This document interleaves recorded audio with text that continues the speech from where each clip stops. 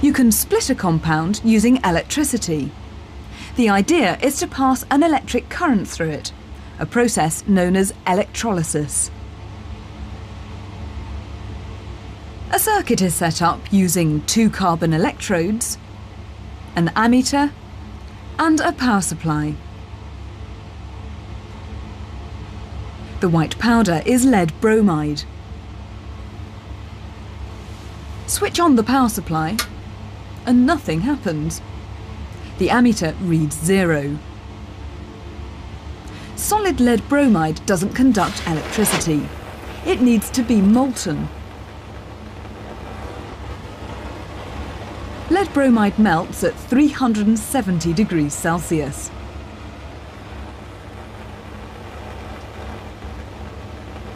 Switch on now and a current flows. In this circuit, the electrode on the right is positive, the one on the left is negative. As electricity passes through the molten lead bromide, chemical reactions start.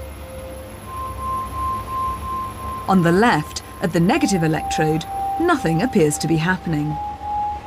But at the positive, bubbles mean a gas is being produced. Placing small tubes around the electrodes traps any gas, making it easier to see their colour. What could the brown gas be?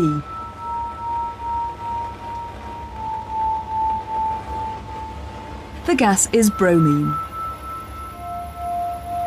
Although nothing obvious appears to be happening at the left-hand electrode, pouring the molten lead bromide away reveals a small silvery metallic bead.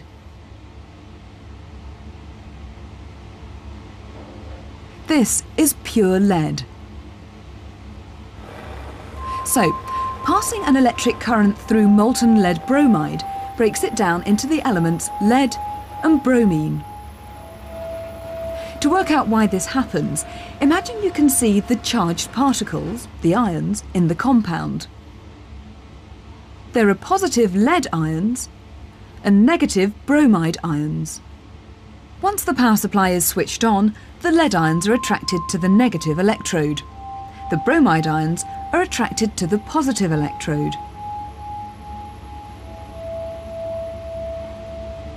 Lead ions pick up electrons. They lose their positive charge and form lead atoms. Bromide ions give up electrons. They lose their negative charge and become bromine atoms. These form a gas. Electrolysis of lead bromide only works when the compound is molten. Why doesn't it work when the compound is solid?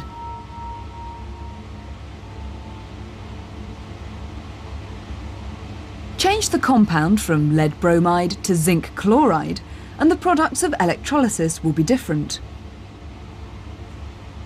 What would you expect to see happening when electricity is passed through molten zinc chloride?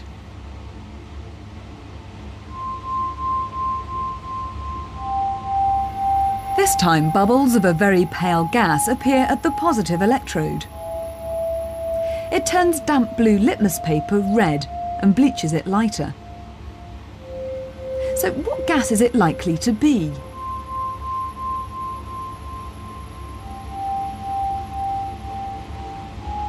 Again, nothing appears to be happening at the negative electrode on the left.